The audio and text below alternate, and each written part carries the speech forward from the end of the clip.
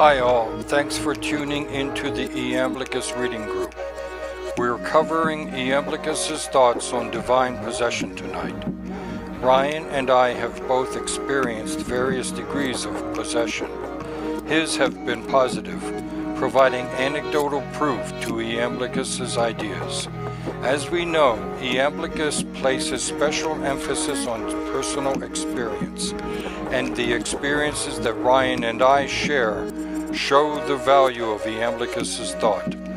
Even though some of my experiences were negative, that just opens the door to the question about other types of possession. It's another exciting adventure into the occult. Hope you find it worth your listen.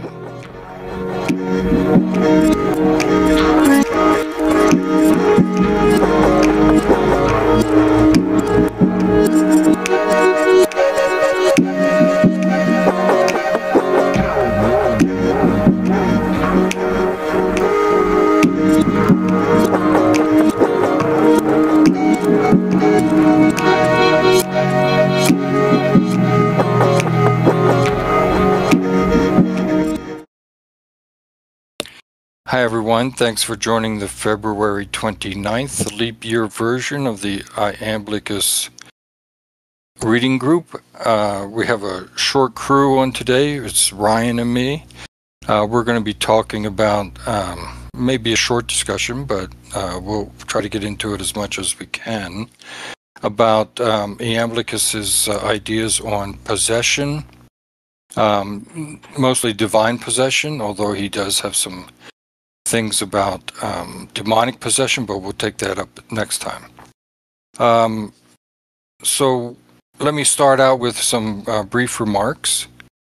In the previous session, we discussed Iamblichus's thoughts on prophetic dreams. We saw how he wants to separate out these dreams from common everyday dreams. He provides an example in hypnagogic dreams, experiences where the sleeper seems awake but in a different reality, and sees strange and marvelous events unfold before their eyes. By now we're familiar with the main thesis in Iamblichus's Egyptian mysteries. The gods are behind every true theurgic experience. We can experience extraordinary things, but if they are not inspired by or have their influence in the gods, they are not true and authentic theurgic events. In tonight's reading, he carries on that thread, but we move from the world of dreams and into the light of day, or at least the semblance of day. We also begin to delve into the fascinating, if somewhat disturbing, phenomenon of divine possession. The famous Renaissance occultist Giordano Bruno wrote about magic, in which he tries to discriminate between the magical and the demonic. For Bruno, anytime we are talking about the loss of personal identity or self-consciousness, we are talking about demonic possession. Iamblichus would not agree with this Brunonian assertion. Iamblichus does believe in the total possession by a god, and as such, it is not a bad or demonic, at least in the terms of devilish experience, as Bruno says, but a sign of supernatural grace and blessing from the gods. To be touched by the gods is to be transported into the divine reality, participating wholly and purely. Iamblichus provides several well-known examples from his time and place. The Corbyantes were perhaps the most famous. In celebration and fealty to the great mother goddess Cybele, they would be transported into her reality as they walked on coals or slashed themselves with knives. We have examples of possession from our own time. You have perhaps seen pictures or films of possessed voodoo participants, or maybe you have seen the Shiite mourners of Ali cutting themselves. For Iamblichus, these are signs of individuals being transported beyond the mortal boundaries of flesh and blood and into the world beyond the senses. The types of physical injury he describes actually indicate, he says, that the individual is possessed by something divine. Otherwise, they wouldn't be able to withstand the pain and suffering. It's important to place what Iamblichus says here in the context of Plato's theory of mania. For Plato, there are four types of mania, which he says, "For if there were a simple fact that insanity is an evil, the saying would be true, but in reality the greatest of blessings come to us through madness, when it is sent as a gift of the gods." Some scholars don't think the word should be translated as insanity as it is here. A more accurate English translation is transport or rapture. The four kinds of rapture include the erotic from Aphrodite, telestic from Dionysus, prophetic from Apollo, and poetic from the Muses. He says, "We on our part must prove that such madness or transport is given by the gods for our greatest happiness, and our proof will not be believed by the merely clever, but will be accepted by the truly wise.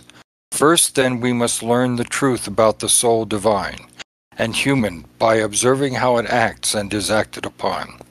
And the beginning of our proof is as follows. Every soul is immortal." And then he goes on to discuss the immortality of the soul. Obviously, along with the belief in the immortality of the soul, Iamblichus accepts from Plato his theory of rapture.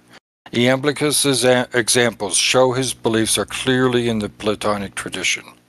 As against Porphyry, who once again wants to base these events in a biological framework, Iamblichus wants to highlight their supernatural origin. He's also keen on showing Porphyry how much the latter has strayed from the teachings of the godfather Plato. So my questions are pretty simple. What do you think about this, Ryan? Where we're talking about possession, kind of going out of one's senses and that kind of thing. Have you ever had any experience of that? I mean, totally. I think that I would say that it is, and I think that this actually meshes very well with the Iamblician framework that we've kind of set up here. But and Farzana has mentioned this before too, so I'm kind of bummed that she's not here today. Yeah.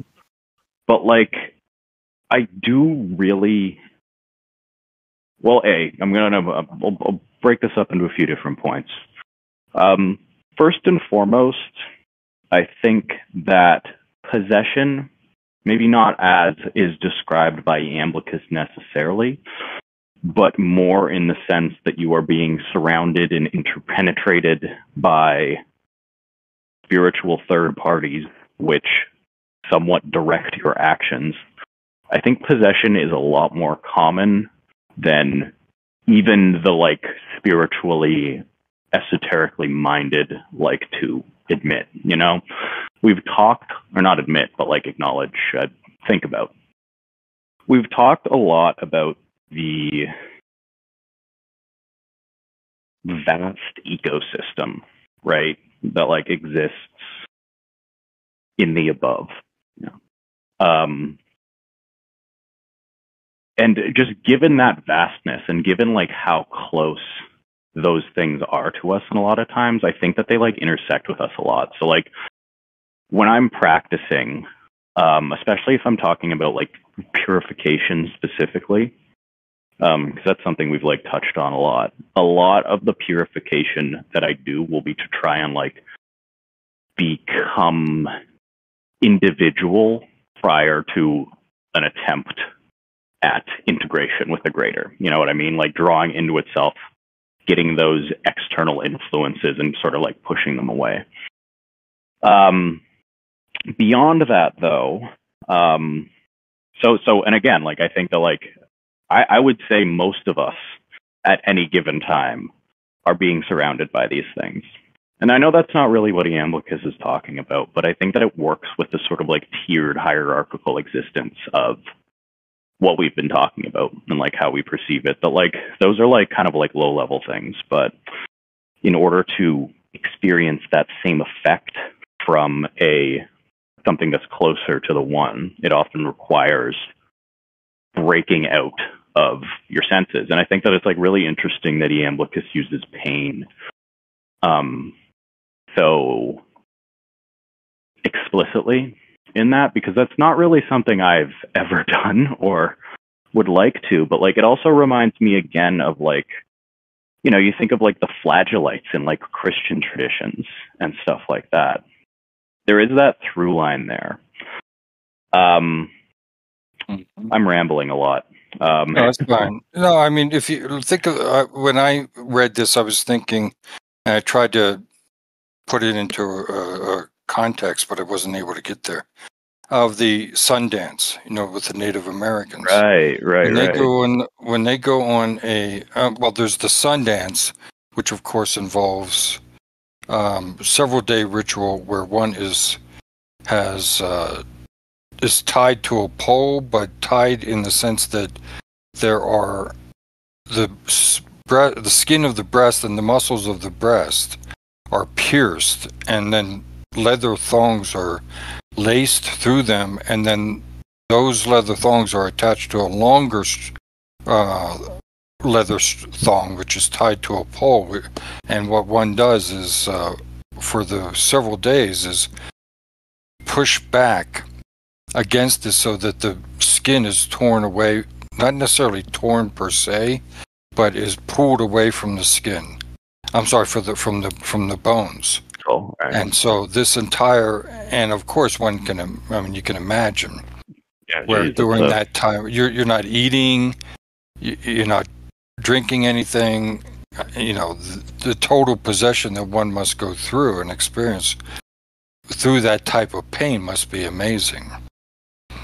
But I think that occurs in several ritual practices. Another with the Native Americans again is that when they do go on their vision quest, which is this is one of the first attempts that when one becomes well, in those societies is when one becomes a man. One goes out and seeks a vision quest, which is a encounter with one's personal God. And at the end of that, it's often occurs that they cut off a piece of themselves, like either a finger or some other flesh of some kind, as an offering to the deity. So I think that type of possession is, you know, where it's got to be an all-consuming thing. Is part of the pain is, at least in those senses, seems to be part of where you have to be able to withstand the pain and show that you know you are willing to give your all to the God. Do you see it then as like devotional, as like sacrificial, or do you see it as transcendent? Because I'm kind of on the other end, because again, like, I've never used pain as like a method to do this, but like when we talk about ecstasy, right? Using, you know, like breathing techniques, using sex, using drugs, using rock and roll. No, but like honestly, using music to like help you get into that ecstatic state. I think of it much more as like a transcendent experience rather than a devotional one. Something that allows you to, I guess, shed the ego is probably really the best way to describe it, and push yourself above the like regular concerns of life, you know? So it's interesting because like I suppose it's ritualistic, you know what I mean? But like I don't necessarily, and obviously like ritual can be incorporated into that ecstatic framework, but like I don't think it is in and of itself ritual. Do you know what I mean? So again, like I think does being part of a ritual, is that somehow yeah, no, like I mean, but like the act itself, I guess, is what I'm saying. Like now, it can definitely be part of a ritual, a broader one, and I suppose anything can be a ritual. So it's like, yeah, maybe not the best way to look at it, you know. But yeah, I think that putting it in that context, like,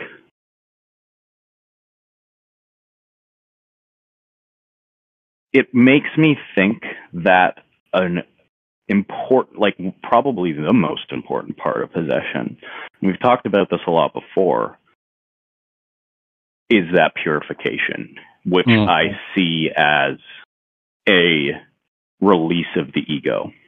You know what I mean?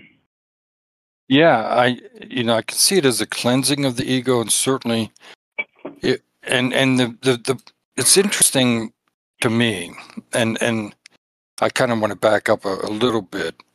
When I have experienced like times of losing consciousness, and this seems to be the ultimate state for what Iamblichus is talking about, right?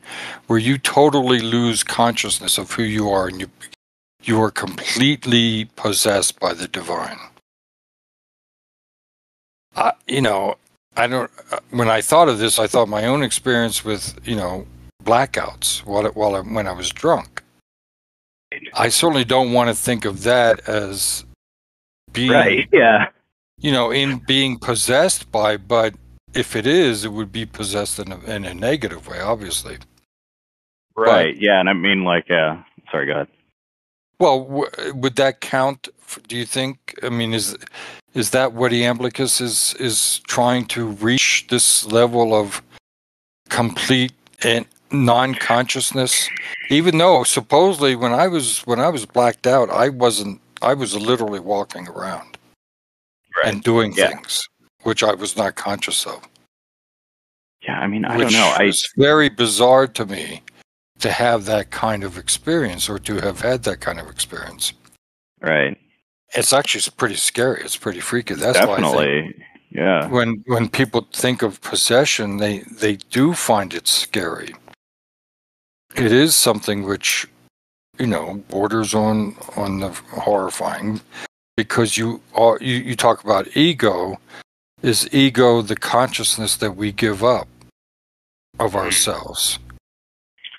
Yeah, well, I mean, like, I think loss of the self, or like degradation of the self, is something that is so very, on like a basic level, disturbing to us, especially given sort of like the individualistic culture that we tend to live in, that the self is like lauded. It's seen as like the pinnacle almost. I'm not going to say it's divinized necessarily, but like, I don't know, like even think about like just sort of like the mythos of the West.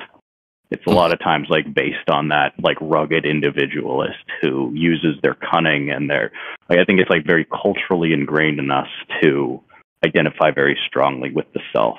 So the idea that that sense of self is degraded, and you not only no longer have control of your own actions, but you are unable to make decisions and comprehend the world as you have in the past and as you do now. Like, I think that is inherently disturbing to people. That's why I think like zombie movies are so terrifying to me, at least.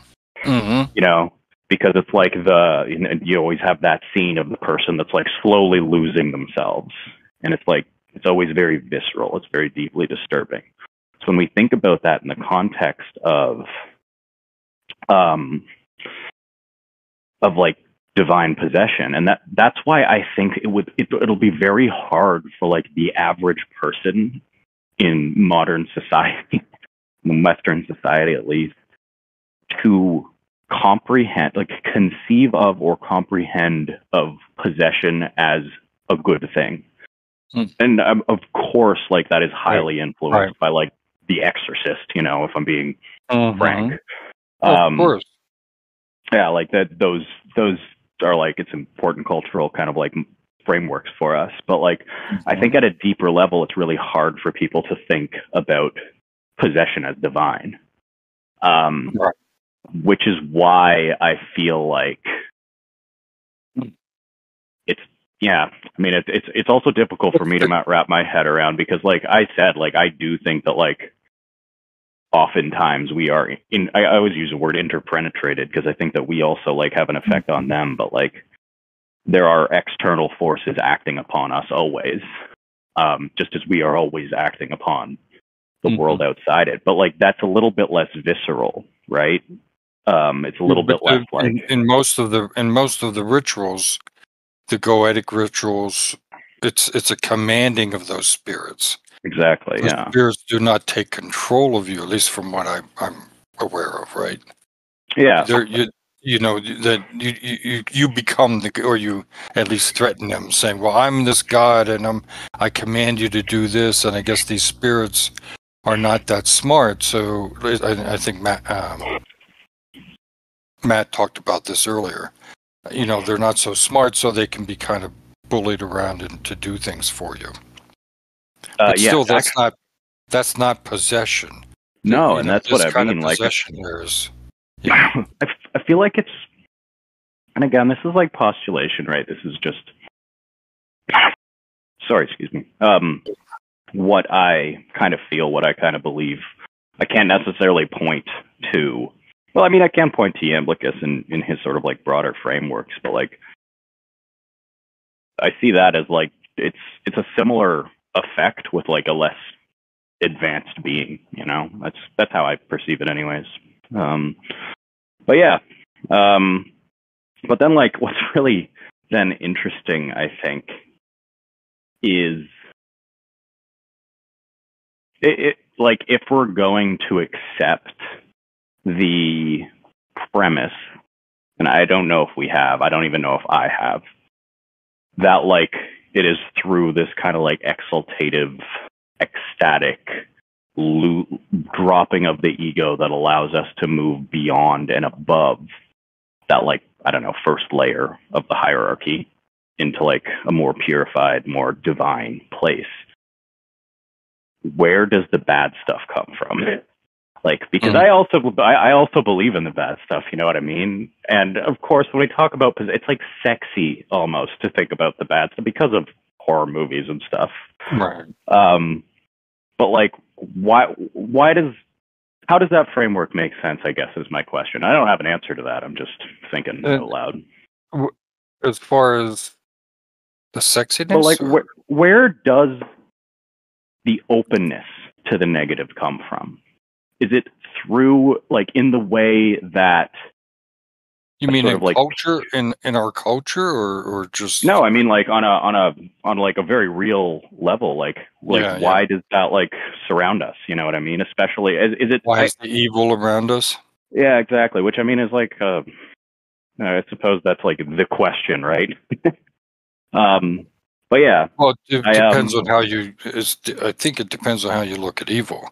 If you actually look at evil as personified, as spirits and that kind of thing, that's different than if you somehow see evil as a matter of choices, bad and good, that people make, and then, you know, they make really terrible, horrifying choices for all kinds of psychological reasons, and, you know, end up hurting themselves or other people. That could be one way that you look at evil.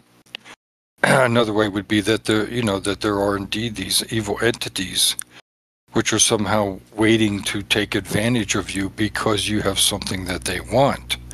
I'm reading a lot of Bruno right now, so that's why he's entering my conversation all of this time. But he seemed to believe that, which is really strange to me.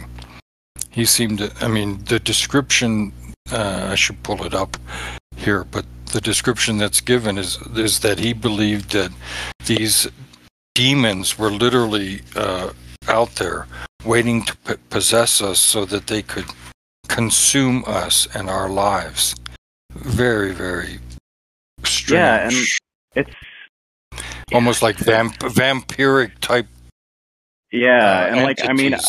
I mean, and this is like not, we're getting off into the weeds here a little bit, but like, I do love this kind of stuff. It's like a guilty pleasure, you know, but like, I've seen so many experiences of people that have had like the more negative, you know, I'll say like possession adjacent at the very least experiences, where there is that feeling of taking advantage of consumption from this thing. And I just wonder, like, why?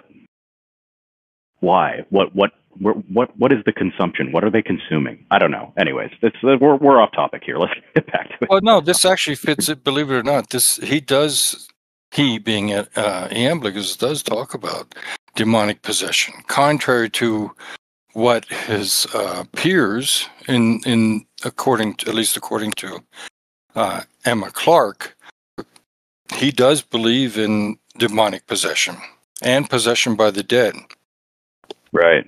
Which is something that nobody in the Hellenistic world in which he was living believed in or even conceived of. So he does believe that there are these evil entities, and the Chaldeans also believed in that there were these evil entities, and they were literally out to not necessarily possess us, but to definitely attack us. I use Bruno because Bruno thinks that they're actually out there to consume the life force that we have. Have you ever read, probably not, it doesn't seem like it'd be kind of your thing, but it's called Four Elements of the Wise.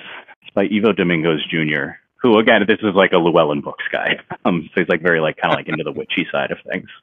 But it's a great book. I loved it. And he talks a lot about those sort of like external entities that surround us. But he and a lot of, I guess, like witches, people on like the more magical, overtly magical side of things, kind of conceive of them as elemental beings. And he goes into actually quite a like deep, I guess, typology of these beings and like how to recognize them when you come into contact with them.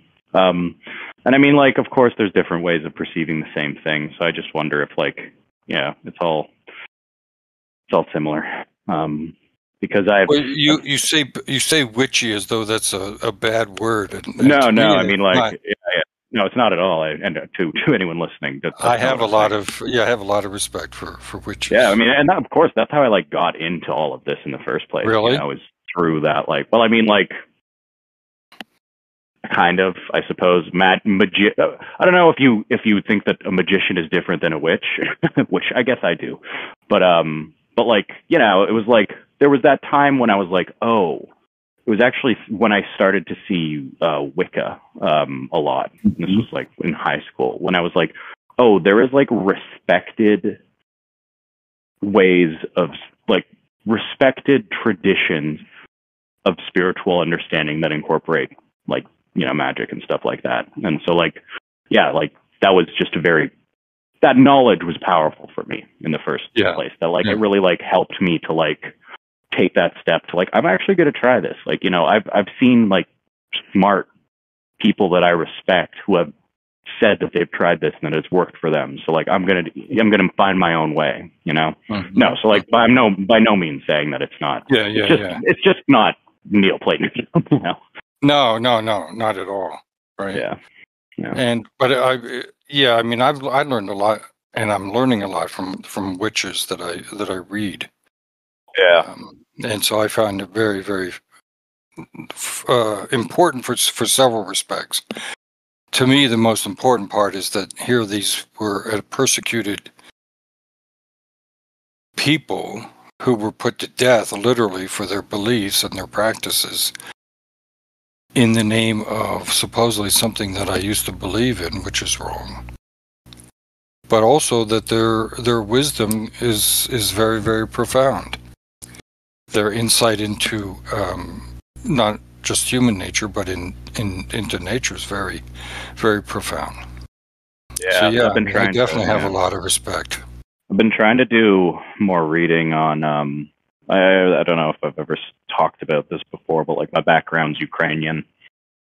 And there's like a really rich tradition of like the Vidnaya, the sort of like village witch, the forest witch, you know, that's like very important and in Ukrainian culture. So I've been trying to like do some reading on that. And yeah, there is like such wisdom, especially in like understanding your place in the world. I think that is like a very good framework to kind of like put you in that. Because one thing I'll say about Neoplatonism, and it's funny because like this is actually the exact opposite of the point of what any Neoplatonic writer I've ever read is trying to get at. But like there is a degree of egoism, I think, that can creep into Neoplatonic thought because you are God, you know, at the end of the day, or you at least are part of God. And B, like there is that sort of, I don't want to say elitism, but like that's the word I'm going to use, that like sort of like we are we eat the men eat meat where the babes drink milk. You know what I mean? Like I think that there's a degree of that comes along with it, and I think that like the more occult side of things, the more like witchy side of things it's more holistic in your thought. Or egalitarian. Yeah, exactly. And I mean, like, it makes sense. Like when you think about who these guys were that were writing, like they were imperial aristocrats. You know? Yes, like they were exactly. They were aristocrats in the most powerful empire ever to have existed in history. Well, except, I mean, you know, that's the history bros will probably hate that one, but there's an argument for it at least. Yeah, I believe so. Yeah. Yeah, but like, yeah, it's so it's like I think it's important to remember context when you're thinking about these things. And again, it doesn't have anything to do with possession, but like there's multiple paths to truth, I guess. It's bottom line. Kind of back to I totally agree with much of what you say. I found the quote by Bruno. I thought I'd read it because it's just so striking. Yeah. His own explanation of such phenomena, and he's talking about the phenomena of sickness and sometimes psychological illnesses, refers to both the inferior melancholic humor of the man, who, because he is devoid of spirit, is especially vulnerable to demonic possession and to the actual intervention of demons. These, possessing a body, affections and passions no less than man, are in search of whatever can constitute a source of nourishment or pleasure, and therefore of a matter capable of attracting their action. What makes all of this possible is, on the one hand, the presence within us of a spirit which has a varying degree of purity, and on the other, the fact that this spirit, whose link with our imagination can be taken for granted, is indistinguishable from the passive aspect of our consciousness. It is this consciousness which may or may not allow the establishment of the demonic vinculum or bond, depending on how much resistance the cognitive faculties are able to offer. According to the infinite diversity of physical constitutions, and to the quality of spirit which we can artificially and sometimes wrongfully modify, for example through certain foods or particular ointments, it is possible for a spirit to take control of us, attracted by our own melancholic humor, just as the world soul can be attracted by a matter which is disposed to receive a certain influence. Interesting stuff. I mean, so it's sympathetic for Bruno, like in the same way we talk about like using symbol and ritual to better prepare yourself for ascension, especially when you're dealing with like, you know, planetary deities and such. But like the melancholic humor is almost the, you know, symbol of the demonic, I suppose, which I guess makes a lot of sense, to be perfectly honest with you. Like and even in terms of like your health, right? Like we know scientifically that your body, it is less able to fight disease. It's less able to like move properly. Your blood flows less robustly when you are feeling down, like when you're depressed, like stress, these things, like, you know, if a stressed person supposedly dies 10 years before their non-stressed counterpart, like why wouldn't it be the same on the spiritual level? You know what I mean? And it also makes me think about, I brought this up like a while back. I don't know if you remember, but when we were talking about sort of like our experiences with darkness, you know, that aspect of movement and like chaos, of like quick, rapid miasma, I guess is probably the best word to describe it, but like that as opposed to tranquility and stillness, you know? When I think of like that ego death, for lack of a better term, that we were talking about before, that like ecstatic purification. Yeah. That is stable. You know what I mean? Like that is static. I'm not going to say static, but like I think that's the best word I could describe. So I will say static. Whereas like that chaos, that movement, and again, when you're depressed, when you're down, your mind is often racing. You often have like 100 things on your plate. You don't know what to do with yourself. You're thinking about like all these things that I could be doing, but I don't do any of them because it's just overwhelming. There's that like chaotic movement, and speed almost. So I don't know. That's how I'm like, I'm glad we had this conversation because it's helped me like work some things out. That's how I'm coming to kind of think about it, more and more, you know? Mm-hmm. Interesting. Well, I'd like to, what's the difference, or look at what's the difference between like a mystical unity with God and what Iamblichus is talking about with divine possession. Is there a difference, do you think, or is it something? I mean, is his seems much crazier? Yeah. I mean, it's much more terrifying. Although, I mean, people, if you read the mystical or descriptions of mystical experience, they sometimes sound pretty terrifying.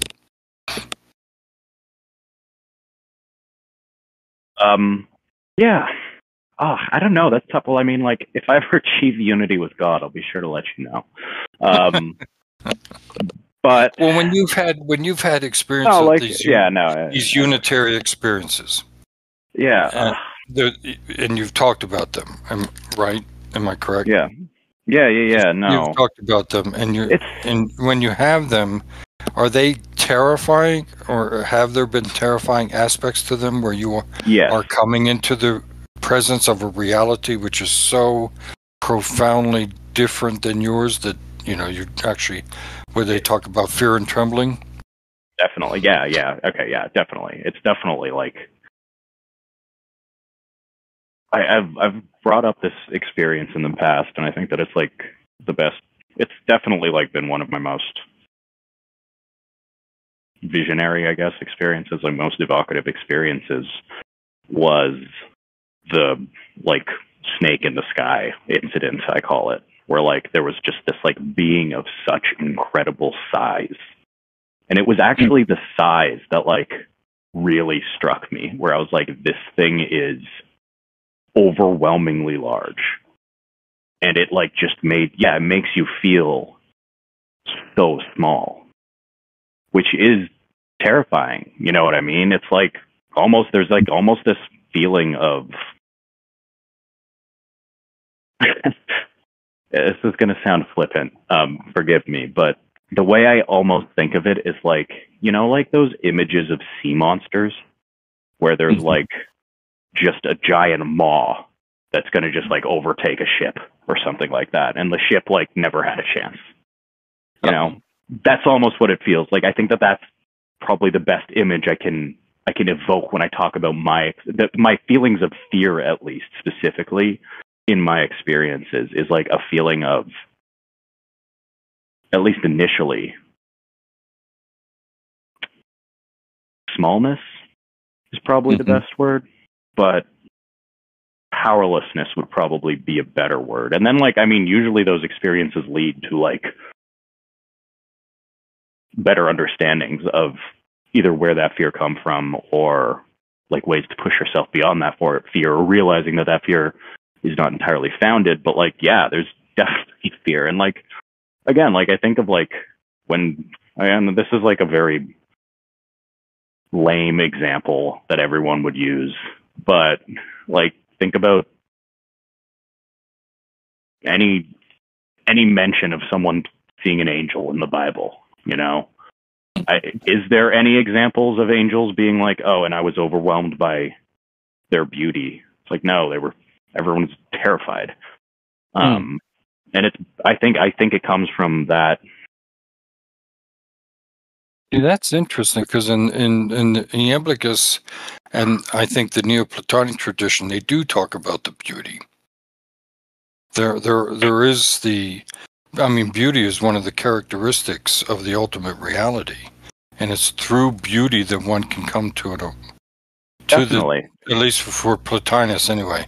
And I believe definitely, but like that is after the initiation, though, right? Like that's after the beholding. I'll say, I like that word.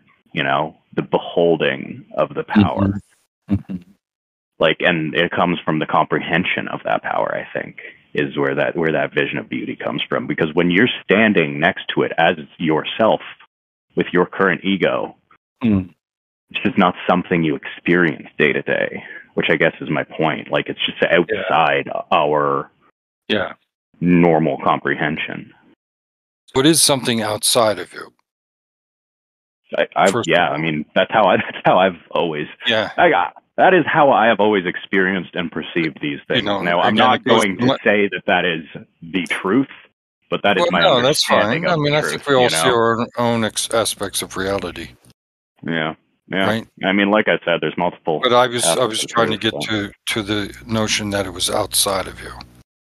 It wasn't just psychological.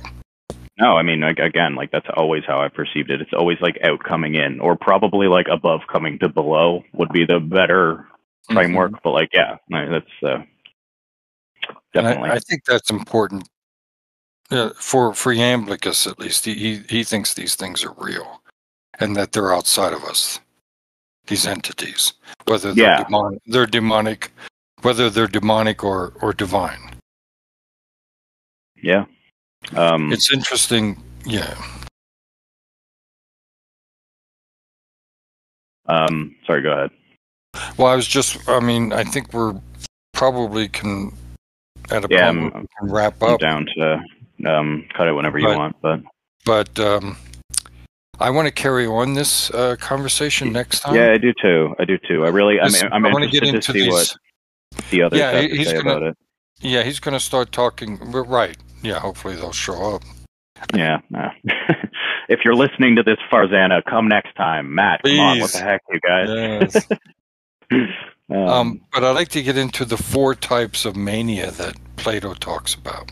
Yes. Which actually... are erotic, telistic, which is having to do with mystery cult, prophetic, and poetic. Iamblichus starts talking about the prophetic, not so much the erotic, and somewhat the telistic. But I'd like to get into those and see are they really applicable these days, do you think? Or go ahead. When you brought them up in the beginning, I was like, that was one of the strings I wanted to pull that we never got to. That's all right. But I talk about this. You guys are like the one time a week I get to really discuss these things. So like, man, there's a lot I always am like pulling at. I'm glad. I'm glad that you're. I mean, me too. Here, you know. And for the listeners at home, find your people to have these conversations with. It is helpful, you know. Yeah, for sure. Or leave comments at our YouTube channel, and we will respond. Yeah, really appreciate it. Thank you.